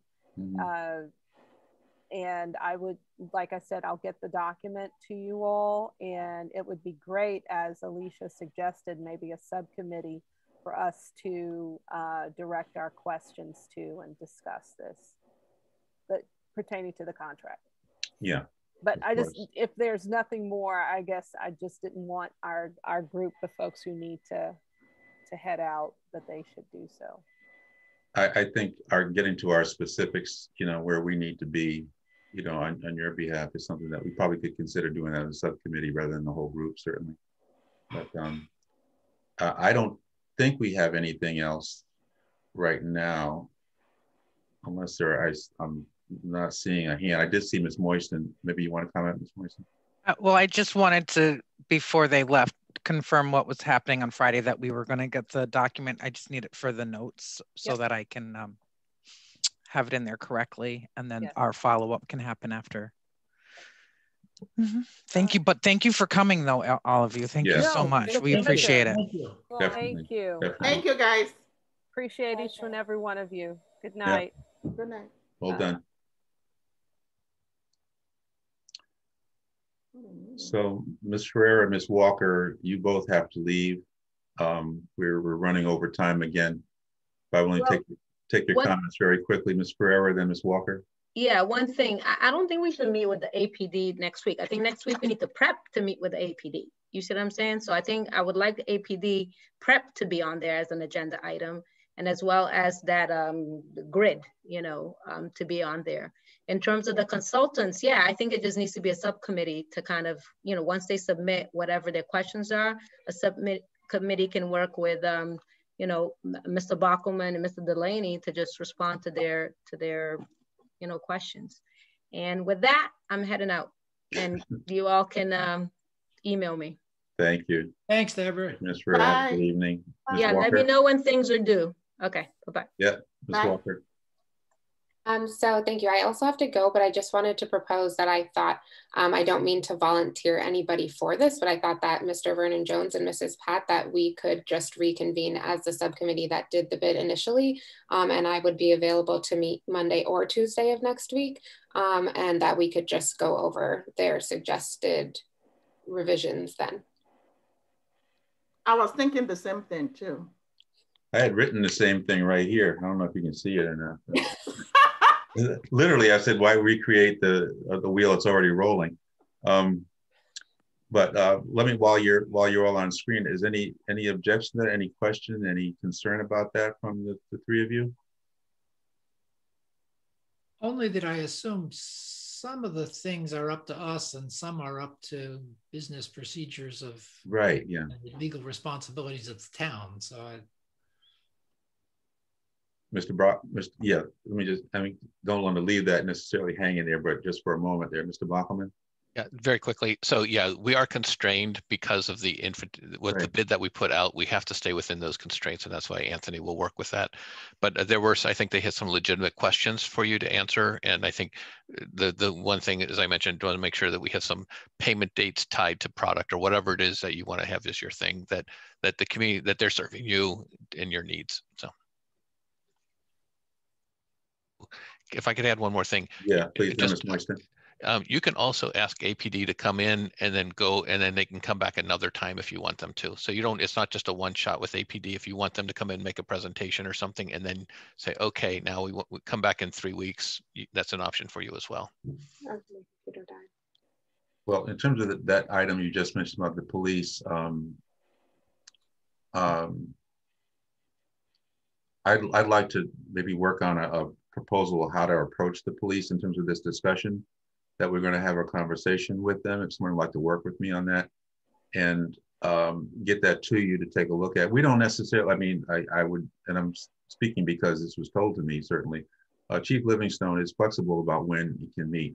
I just don't want us to miss an opportunity to get some information that we need going forward that would be very helpful in terms of us making recommendations. So if it doesn't necessarily have to happen next week, but certainly I could set something forward, and I welcome the work of somebody else with me to look it over, send it to the group and say, hey, here's how we can approach, here's a way to approach Chief Livingstone and his staff, and here's what we can anticipate in terms of a conversation with him.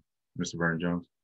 I would recommend you ask Deborah Ferrer to work with you on that, because she's been quite emphatic about the point of wanting to prepare.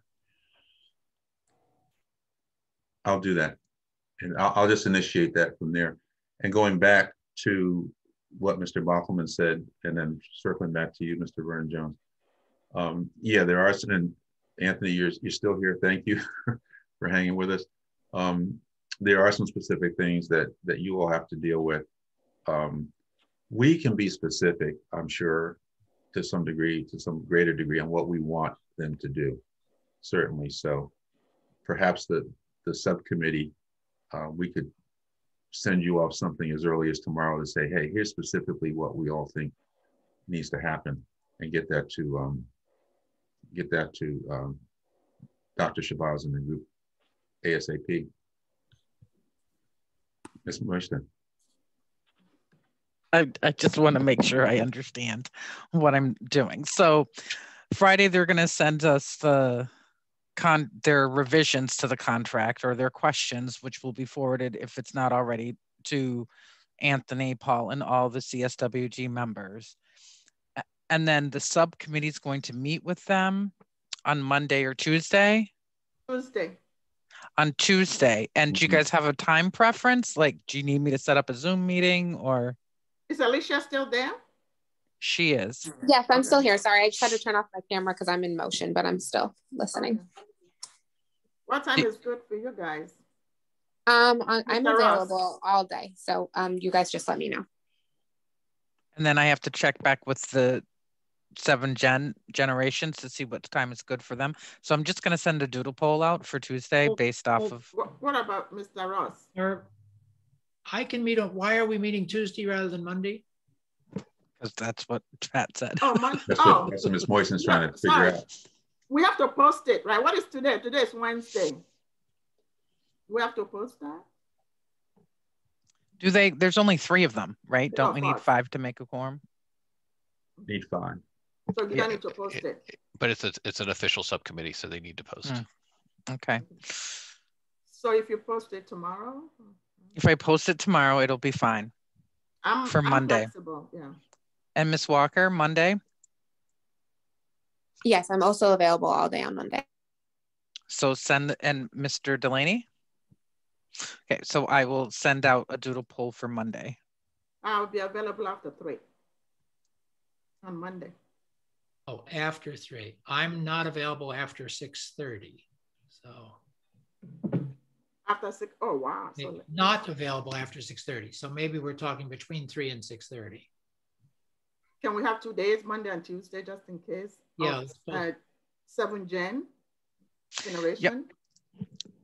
So I think the best thing to do is send out a doodle poll for the Monday and Tuesday time frame. And you'll post meetings whether you get everything back from everybody or not. Yes, I will post a meeting. Well, I need a time. So I can just assume that it would happen at 3 and cancel it. Yeah, because we may, even if they're not available, right, when we're available, we may need to meet to just kind of craft our response to whatever their requests are. We want to do that, Alicia? Yeah, that's okay with me. I'm really just fully available Monday and Tuesday. So whatever you guys want to do, I'll be available to do. Thank you. For the rest of us, we have thoughts on, if we have thoughts on that or contributions, we'll just send them to you, Ms. Moiston, to forward to the subcommittee. Okay. And we're going to do that. I would suggest for us who are not on that subcommittee to get those in tomorrow, Friday morning, the latest, so that they're not waiting around to hear from till the last minute from us. Well, but what we really want your input on is how you respond to what the 7 Gen people are asking. Yeah, that's right. Yeah, but that's Friday. Yeah. Yeah, but I'm saying in the meantime, I mean, I think there's some information we can give you to think about as you deliberate. That's all I'm saying. Yeah, just get it all in the hopper early. Okay. So, Mr. Delaney, are you available on what we'd say Monday at 3? Yep. Yes. If that's when it is. I mean, no, I'm widely available on Monday. So. Oh. We will need you for sure. Yeah, a bit. Yeah. Okay, we're good for the moment. With all of that, you're okay with that, Ms. Moiston? We've been sufficiently cloudy or clear. Thank you. I think that's it for the moment. Any upcoming events? Ms. Moiston? I don't have one, but the League of Women Voters Equity Task Force is having their open forum with I think they said there's 6 different racial equity grassroots organizations that will be presenting. I just happened to see it on the calendar of our website. So I just wanted to make that known. I can send an email out tomorrow with the link information so that folks can join if they would like. Okay. Oh wait, but we meet again before then too, so it's okay. Yeah. So our next meeting will be on next Wednesday. We understand it's going to be a subcommittee meeting. We haven't figured out is it Tuesday or Monday, or we're not sure yet. It depends on this 7 Gen. Yeah. Okay. And hi, I'm sorry. Can I add an upcoming event? Sorry. Yeah, go ahead. So Defund 413 is hosting an active bystander know your rights training one is open for the general community on Friday, and then they have one available for the BIPOC only community on Saturday. And you can register for the event on their Linktree. Great, thank you. Okay. I assume there are maybe no other topics that we need to discuss at this particular time. That being the case, I'm going to make a motion to adjourn. So move. Second day. Vernon Jones. Thank you, Ms. Pat. Second. Meeting is adjourned as of 7:47 p.m. Thank you all for all your work. Thank you. Thank you. This important matter. Thank you. It's overwhelming tonight. It's a lot. We're good. Thank you.